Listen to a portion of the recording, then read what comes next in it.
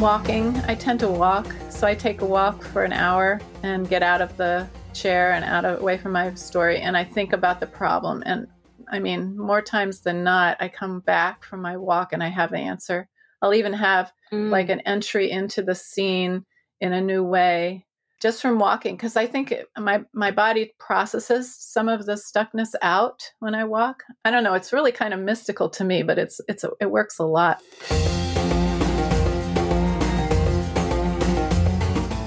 Hi friends, this is Read and Write with Natasha podcast. My name is Natasha Tynes and I'm an author and a journalist. In this channel, I talk about the writing life, review books, and interview authors. Hope you enjoy the journey. Hi everyone, and welcome to another episode of Read and Write with Natasha. Today, I have with me Mary Carroll Moore, who's a best-selling and award-winning author of 16 books in 3 genres. She received her MFA from Goddard College and has taught throughout the U.S. and abroad at various writing schools and universities. Her writing craft book, Your Book Starts Here, won the New Hampshire Literary Awards Reader's Choice Award. In her most recent novel, Last Bets, female ambition and morality collide in the darkness of a gambling underworld. Wow. Mary, do you want me to call you Mary or Mary Carroll? Mary's fine, thank you. Mary's fine. Okay. Mary, I'm so happy to have you here. Really impressed by all the novels that you wrote. And your most recent novel sounds intriguing, gambling. So you tell us about the book. Are you a gambler yourself? No. Well, it's okay. No judgment. Okay. So if you can just tell us a bit about the book, what was the inspiration? And so the floor is yours. Well, I was fascinated by the idea of people using second sight or paranormal powers to win in a game. Like The Queen's Gambit is a great example of a show that people love because the woman could see the chessboard in the air before the plays were made. So I designed a character who would be able to, she's a portrait artist, and she sees the future of the people she paints. And it's gotten her into trouble. But she also has used those powers. Her father was a gambler to win backgammon. And backgammon is a huge tournament game with high stakes in the Caribbean. So this is set on the island of Bonaire in the Netherlands Antilles, where she has to face the idea of whether she needs money desperately. Is she going to use her powers for good or selfish reasons? And what is she going to do when she's faced with this desperate situation? So she can see the backgammon board ahead of time, and she teams up with another gambler down there during her time, and she has to decide what she's going to do with that. So it's called Last Bets because it's basically her last chance to decide, what's she going to do with this power that she both loves and hates, this ability to see the future. Oh, wow. So it's interesting, backgammon. So I was born in the Middle East. I think you can tell from the accent, but backgammon is huge. My dad always plays backgammon. So I was curious that you, okay, so why not in the middle? I think it was created in Iran, right? If I'm not mistaken. So, somewhere. So, yeah. Mm-hmm. Why did you decide that the Caribbean rather than the Middle East, which is the origin of backgammon? Well, the idea for the novel came when I'm a scuba diver, and I was down in the Caribbean diving. Okay. And I was on this island named Bonaire, and I sat at the tiki bar one afternoon, and this guy was telling me the story of how he lost his yacht in a high stakes backgammon game. And I said, well, backgammon, that's like a parlor game. It's not anything like poker. And he said, no, it's actually one of the more difficult games because it requires skill, not luck. And so I got fascinated with this idea and I researched it, and I found that the Caribbean was a kind of hot spot for wealthy people to come and actually bet high stakes, like thousands of dollars. So I thought, well, what a great place for this woman to go. She has a commission she's finishing of a wealthy man's portrait on the island. So she goes to finish it. And then she realizes, she could get involved with the games. and earn like tons of money and save her financial situation, which is abysmal. So I'm fascinated with the whole idea. I like backgammon. I can play it, but I never knew that it was kind of a big deal game. Like poker players maybe graduate to it after they get tired of the luck and skill balance in poker, and then they go into backgammon and they realize this is for skill and I can get really good at it and then I can win lots. So I'm just fascinated with it. Yeah, the idea of morality too, like what will people do to get what they need? And where's the line between right and wrong for people? That was one of the big questions I was asking in the book as I wrote. So when I read your memoir, I read a line that really fascinated me, is that you started writing when you're 50. You went to school when you're 50, you got your MFA, and you started, like midlife. Is that correct? Yes. I was a journalist like you. I was a food journalist. I wrote for the LA Times Syndicate. And I wrote lots of cookbooks and I won awards, and that was a big career for me. And it was really stable and I was doing really well. But I had this desire to write fiction. I've always wanted to write fiction. So I had a big experience in my 50s. I was diagnosed with breast cancer, and it was very serious. And, those kinds of experiences where you face your life and you say, what haven't I done? If I had to die tomorrow, what would really bother me that I hadn't done? And the thing that really bothered me was that I hadn't written fiction. I hadn't learned how to write fiction. So I quit my career.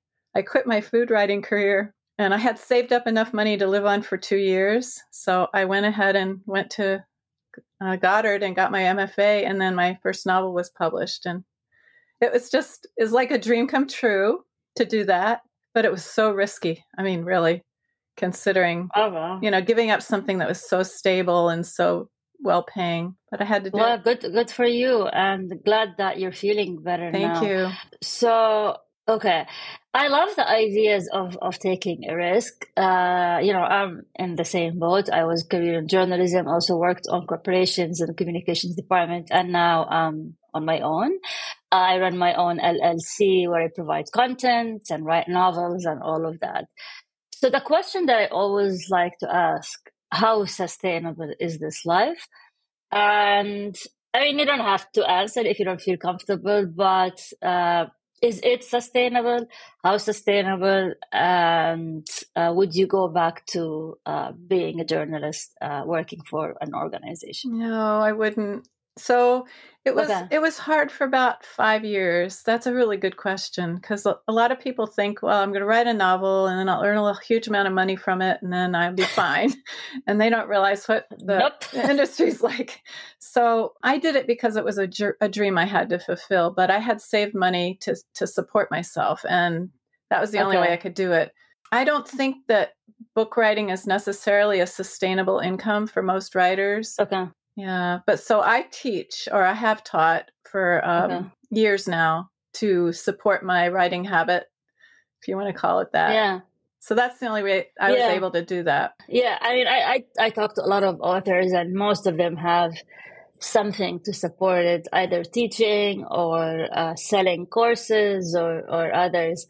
So you teach writing, correct? I taught for many, many years. Yeah, I'm retired now. I decided that I had finished up. I coached writers and I taught writers, and I decided I had finished up. And I'm going to be 70 in a few months. So it was time for me. It was time for me to stop and just focus on my own writing. So that's been an incredible pleasure, I tell you. I love it. So where is I think the industry going right now when it comes to writing? You've been in the industry, you coach writers.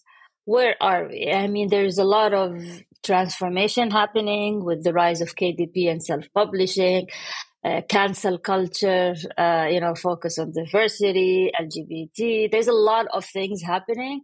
And where are we? I'm just curious to get your assessment. Well, I always thought that there was a real line between traditional trad publishing and indie publishing, and that the line would never be crossed. And I think we're seeing that is not true anymore. I'm really seeing a lot of industry comments about how self-published writers can actually do very well. They actually can make more money than trad published.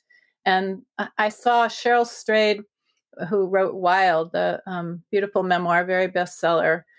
And she has a Substack newsletter, and she interviewed a woman who actually was published by She Writes Press. She Writes Press is a hybrid, so that's kind of an indie type of book.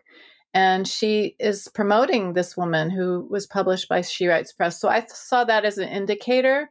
I know that Brooke is also, she's the CEO of She Writes, and she's working with Simon & Schuster now, I heard. And so there's a lot of things that are kind of merging between the different avenues of publishing. So it's not as cut and dried as it used to be. I have an agent. Yeah. I've been published by many different kinds of publishers, trad, big publishers, little publishers, and I've also gone indie. So I've actually made more money on the indie books than I have on the traditional published books, but it takes a lot more effort on the part of the writer. So the author really has to promote. I think that's a really big area of my thinking right now about writing and how it's going. But I think it's old-fashioned to think that we can produce books ourselves, write them, get them published by someone else, or publish them ourselves and not promote. There's not a way to get your book out anymore. I mean, millions of books are published every year. How are you going to get your book out? So to be able to concern yourself with the publishing aspect and the promotion aspect is kind of the deal breaker for writers right now. You can't just write the book and then expect it to do well. It has to be put out there and shared with people, and you have to find a way to talk about it that is meaningful to you and meaningful to the person that you're talking to. So that's kind of where I think it's going. People are looking for meaning. They're looking for relationships with authors, meaning that they want to know the person behind the book, not just the book itself. That's where I'm seeing it change. It's really kind of fun and wonderful what's happening. So the industry is, a lot of people say it's really in trouble and all that, but I actually see it as just full of opportunities now for people in all levels, traditional or self-published. So I'm curious. So this book, was it traditionally published or self-published? Yeah. This one is an indie. Mm-hmm. I decided to go. Why? So, what happened with the agent and how did you find your agent? So I just want to hear about the whole journey, because many authors have a really hard time finding agents. Oh, I know. And I just want to hear about your journey, just to inspire those who's listening or watching. Well, I had an agent with my first book way back in the 80s, and I worked with him for a number of years, and he sold several books for me. And then he retired, so he turned me over to someone else, another agent, a very, very high-level one in New York City. I knew the firm, the agency and all, but that didn't work out. We ended up parting ways because it wasn't a good fit for me. And at that time, I was very unaware of how publishing worked. It was the 90s at that point, and I wanted to see if I could sell a book by myself. And so I did. I sold 2 or 3. And I thought, well, who needs an agent? This is really working for me. I'm making money. I get royalties and everything happens.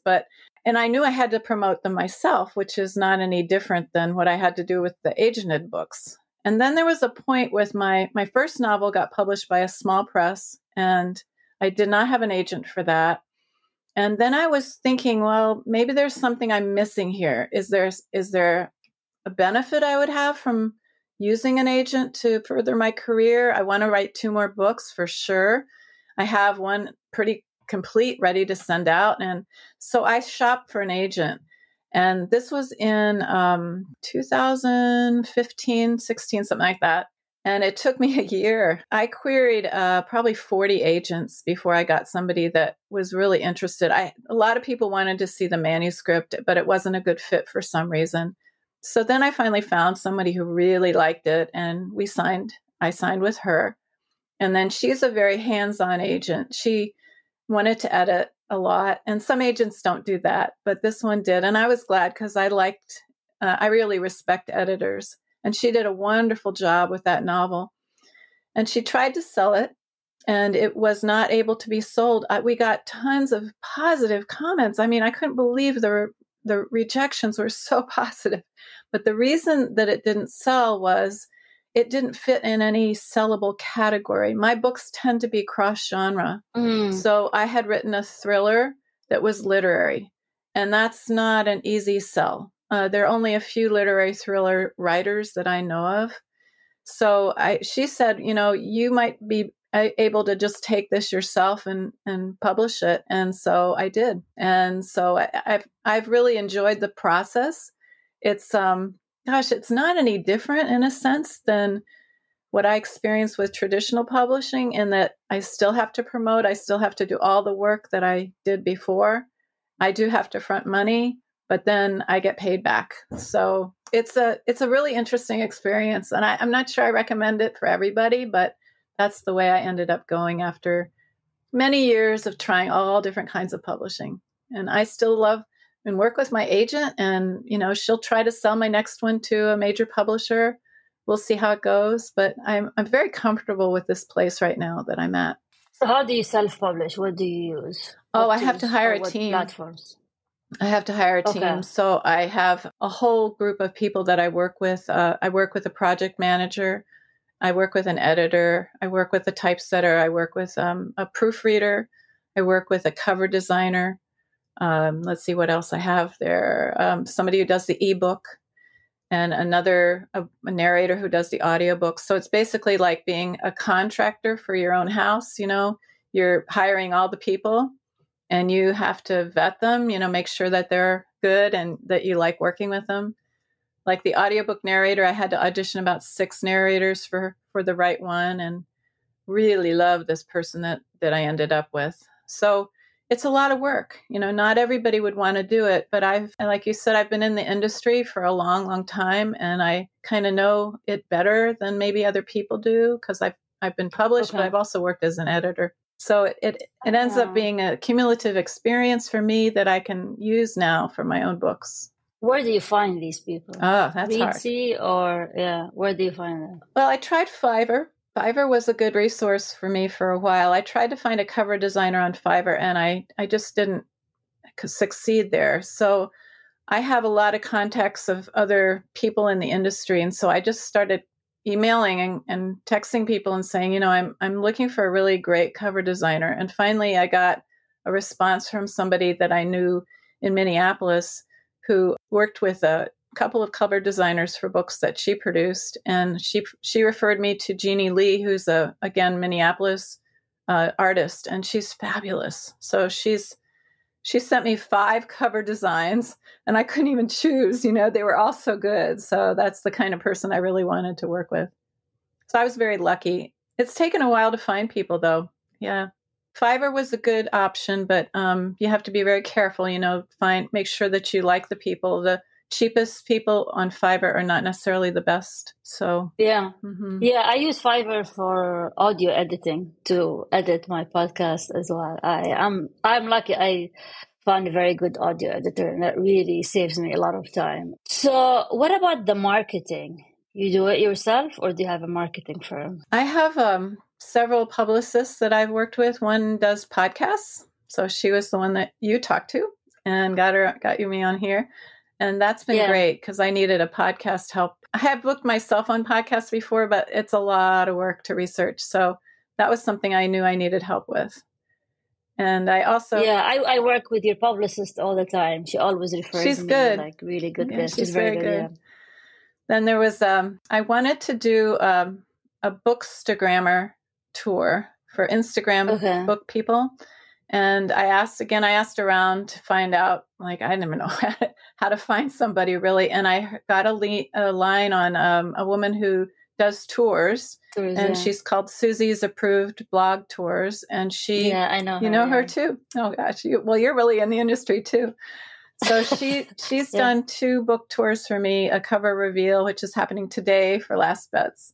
And then she does the launch tour, and it's been great. She gets about 18 bloggers to post that day or the 2 days that we do it. And it's just been fabulous. That's the one that, because of her tour, my last book went to the Amazon bestseller level in 3 categories, just from the bloggers. So that's pretty cool. Oh, wow. Good for you. So you think the blog tour was like, in terms of your marketing efforts, what was that gave you the highest ROI? I think the blog tour did. Oh, wow. Yeah, Okay. the blog tour. And Okay. it's so funny because it's not very expensive. I think it's $75 for the cover reveal or something.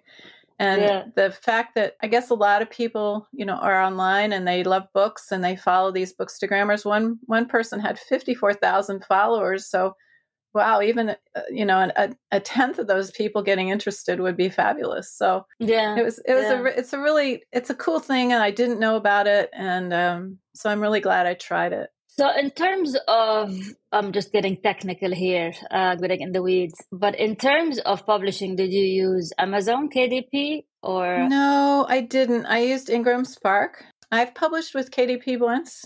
They're very good and you get a higher percentage, but they're limited as far as distribution. So you don't get your book into, Target, Walmart, bookshop.org, all those places. So I wanted a broader distribution this time. So I went ahead with Ingram Spark, and I've been very happy with them. And Ingram Spark, do they just take do they take a cut, or do they have to pay them upfront? No, you don't pay them up. Well, let's see. No, you don't pay them up front. They take a percentage. Yeah, they take a percentage. Trying to remember back. Yeah. Oh, okay. That's good to know. Oh, wow. So what is your daily routine like? I mean, you published a lot of books. Mm-hmm. How many hours do you write? Do you write every day? Like, what's your secret? When I'm producing a book, meaning I'm in the drafting or revision stage, I write every day. And I usually write in the morning. When my son was still in high school, I would have to get up really early, before everybody was up, and I'd write for an hour or 2 hours. And then I'd basically catch time between things. That was one time of my life. He's grown and gone to his own life now, so I have much more time.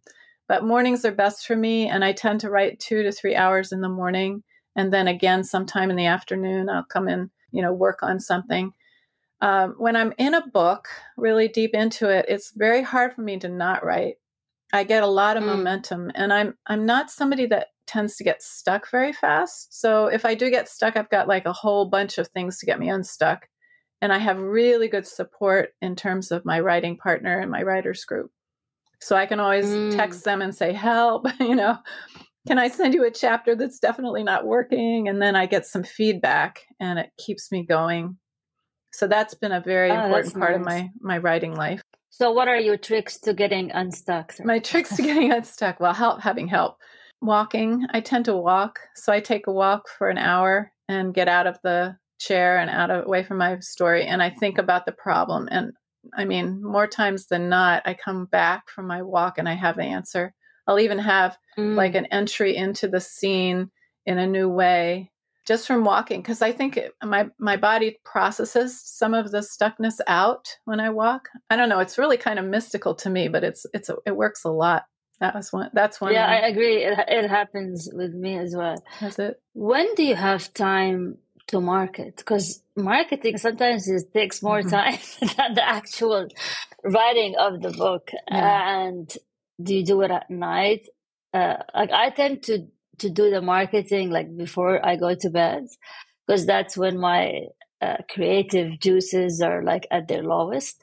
That's good. And I don't need to be that creative with marketing, unlike writing and creative fiction. What about you? That's about the and same. How many hours do you dedicate to marketing, and what's your marketing strategy? When I'm doing the marketing for a book, so say now I have my Last Bets is out and it's going to be published in April, and I have these months between today, cover reveal, and April to promote it. I will put in hours every day in marketing. I will put in maybe 3 to 4 hours a day. I have to set up so many things to make it work. Like I have videos that I make of different topics around the book that I post. My website, of course, updating that, and any kind of things I can think of. The podcasts, of course. The blogger tour starts kind of a momentum going on Instagram. and Threads, and I need to continue that, post something. I try to post something every day during the marketing time, and that's an enormous time suck. I just, like you said, it's just so much effort to market a book. But at the same time, I have been in the position in the past with my books where the publisher has set it out, it's gotten published, and I didn't know enough to market it. And it's up to the publisher. And I've had some books really do well based on the publisher's help. Maybe they hired a publicist for me or put me on a book tour. But I've had other books just kind of sit there. And I started to realize that it was very much the author's responsibility, especially now, to get their book out there. Interesting. So you say you're active on social media. What channels do you prefer? Oh, gosh. It depends on what group I'm looking at. Let's see. Instagram and Threads are probably my two biggest. And then Facebook, I have a real community on Facebook, but it's older people and it's more my family and friends. And I find Instagram is less that.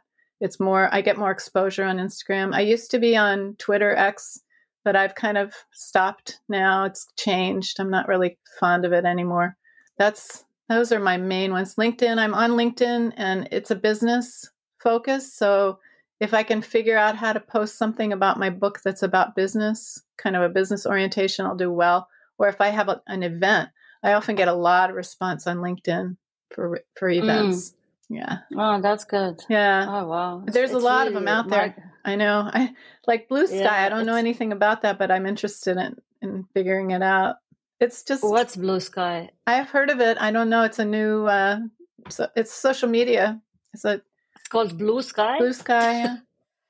Is it for authors only, or... There are a lot of authors on it, yeah. Mm-hmm. There's Mastodon is another one. These are ones other authors that I know are on these, but I don't know anything about it. So yeah, I found that like each platform has different audience, and I try to be active on all of them, but it's really hard. And like I try to focus on one, and then kind of replicate it or repurpose it on others. But the main focus is one. And for authors, I focus on LinkedIn, honestly, because I do both creative writing and business writing, and kind of LinkedIn. For me, I get the most engagement on LinkedIn, and I get I still need clients as well to support my creative fiction, because as you know, creative writing does not pay the bills. So LinkedIn is where I get my clients, and at the same time, I promote my books. So it works for me as kind of a hybrid for both. And I also got some coaching client, people who want to write a book, and also was through LinkedIn. So that's at least for me. But Instagram is great for authors, and TikTok. Have you been experimenting on TikTok? I'm on TikTok, and it's funny. I'm a word person, not a visual, not a movie person. And so the effort of making videos or getting videos all the time for TikTok was just too much. And I'm all about words, really. So the thing that I liked, actually, I forgot to mention, but the best one that I found is Substack. So I have a newsletter that I've written since 2008 every Friday. And I've got a number, thousands of followers on that. And I published it I moved it to Substack in April of last year. And the community there has just been fabulous. And it's, really writing oriented, creative arts oriented. And I just feel like I'm home, much more than I do on any of the others. So Substack is number one. Interesting. Yeah, I love it. Yeah, I have Substack too, but I'm on and off, sort of. But that's good to know. I'll follow you. Actually, a number of authors I had on this podcast are also on Substack. But that's good to know. So you think Substack is more for authors rather than other places? That's good to know. See, I like it too. I like it for the writerly community. I guess that's the thing. People are really engaged, and more so than Instagram is great, and they're all good, but they're just you have to find the one that you really like you said, focus on one. So I guess right now I'm focusing mostly on Substack. Good for you. I'll follow you. Thank you. So what's next for Mary? What's next for Mary? Well, last bets, trying to get that out and get it not published, but get it into people's hands until it's published. Okay. And pre-orders are happening now. I checked Amazon this morning and it's already number 1 on 2 of the categories. Oh, wow. So that is very cool. That's from the blogger tour. That once again, that's really Susie's done it again. And then after that, I've got short stories that I've published, and I would like to compile them into a collection. So that's probably down the road, though. I want to take a break for a while. I've had 2 books back to back. It's been really wild. It's a lot of work. Yeah, it's a lot of work. Wow. And I think the last thing I want to ask is, you coached writers. What are, I think, the top, forget about the advice. We know the advice. I want to hear about the mistakes. The mistakes I've made? Mistakes. No, the mistakes emerging or my coaching clients. Authors, yes. Oh. They continue to do, and that's kind of hindering their progress and their success. So that we can all learn from that. I think the most common thing is that people feel like as soon as they have a draft put together, it's publishable. And I think they don't realize that editing is kind of, I'd say 90% of the process. You definitely can enjoy the free write of the flow write of getting a draft together. And that's a huge accomplishment that a lot of people don't get to. Yeah. So getting your manuscript done, drafted, is really good. But to realize that the editing process is the next step, I think that would save a lot of people some heartache if they actually planned on that, rather than be disappointed when someone gives them feedback and says, well, characters aren't quite there yet, or I don't understand this plot point. So that would be my first thing, is to really be aware that, yes, you've run a marathon with this draft and it's now done, and that's fabulous, but now you have the next stage, which is the editing stage. And that's so important. Yeah. I can't stress it enough. That's where the book really comes into its own, is during the editing stage, in my experience. Yeah, I just posted something on LinkedIn and I got a lot of reaction, which is, I finally invested in an editor. You have to pay money out of your pocket. And it was amazing, the feedback that I got from my this manuscript I'm working on, and I would not have gotten that feedback only from better writers or from my writing group or any of that. So I had to pay for a professional editor who worked with New York Times bestseller. And it's amazing what she noticed, the research that actually she did on my behalf to make sure everything I have is accurate. And I use a lot of Arabic words, right? Because my characters are originally from the Middle East or from Arab countries or based there. And she actually checked the Arabic. Yeah. She doesn't speak Arabic, but she checked it.